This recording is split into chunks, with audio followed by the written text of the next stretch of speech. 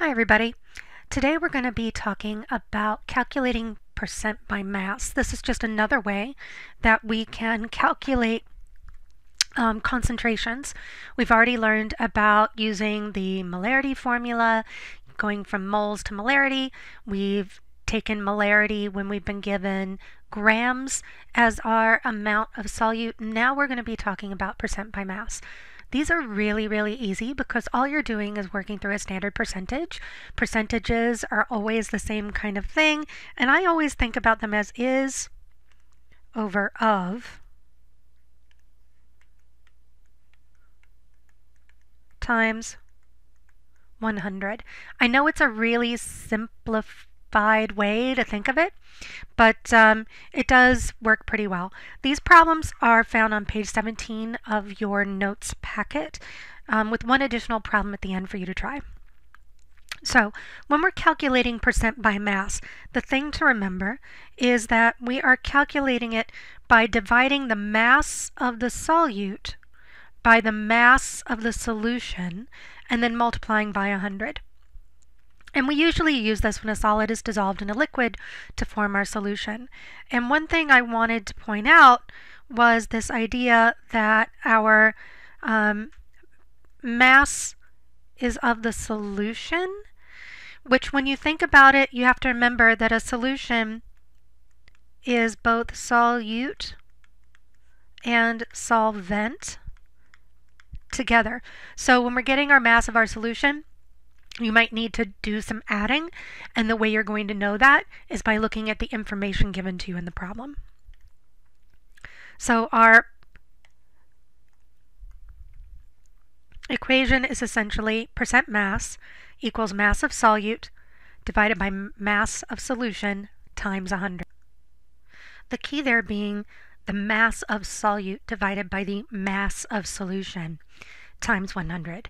So your units in this case all need to be the same.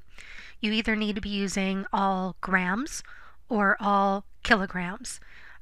It doesn't matter which one you're using as long as you are using the same units on the top and on the bottom of your formula for the mass of your solute and the mass of your solution.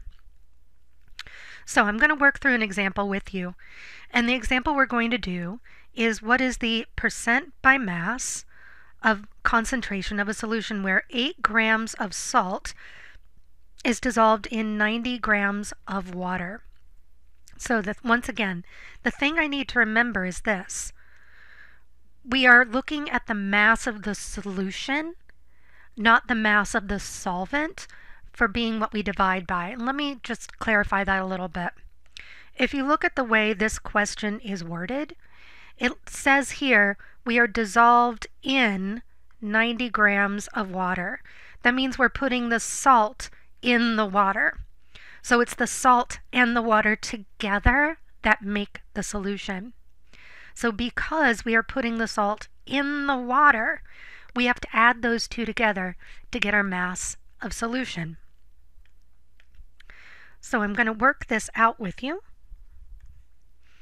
What is the percent by mass concentration of a solution where 8 grams of salt is dissolved in 90 grams of water? So my 8 grams of salt is my mass of my solute. Okay, so that's going to be 8 grams. 8 grams of salt. And it's dissolved in 90 grams of water. Now, I've got my 90 grams, but that's not the total mass of my solution. The total mass of my solution is 90 grams of water plus the 8 grams of salt. So that means effectively what I'm doing is 8 grams of solute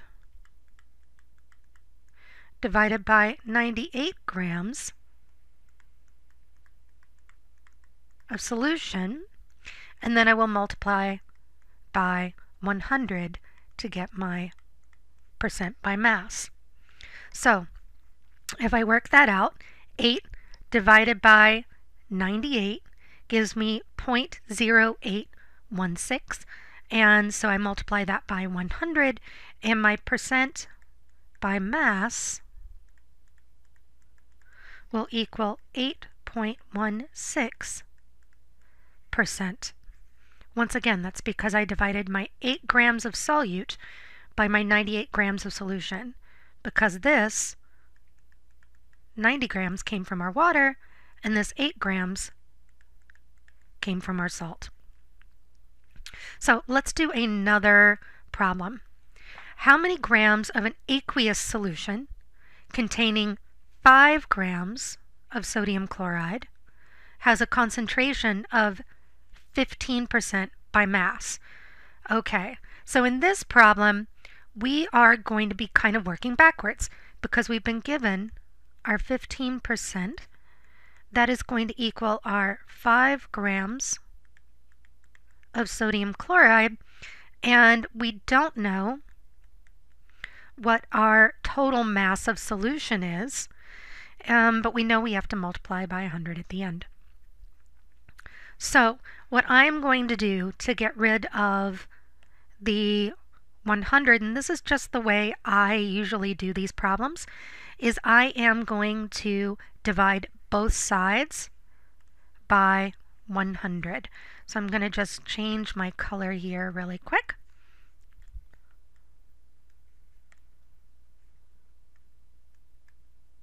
So I'm going to divide this side by 100 and that side by 100. And when I do that, I will get 0.15 equals 5 grams of sodium chloride over X. If I put that over 1, that gives me 0.15 times X equals 5. If I isolate my X, 5 divided by 0.15, that is going to equal 33.3 repeating grams. And that is the answer to my problem.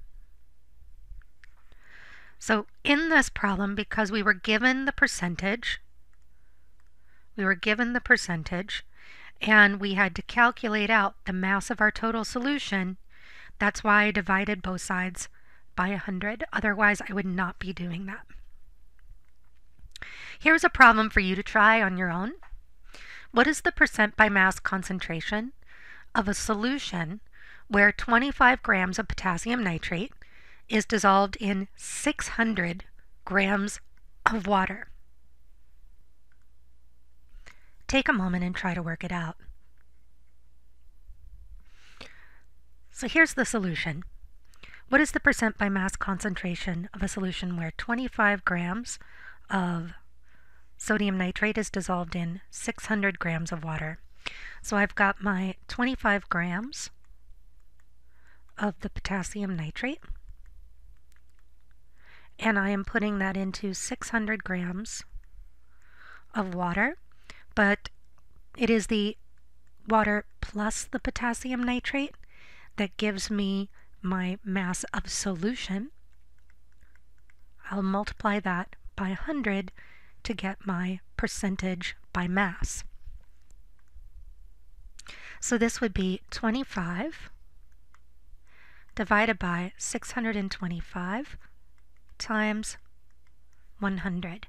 So when I take 25 and divide it by 625, I don't need to show you that again, you will get 0.04, and then we multiply that by 100 and we will get 4%. So in this situation, where we have taken 25 grams of potassium nitrate and dissolved it in 600 grams of water, making 625 total grams of solution, that would be a 4% by mass solution.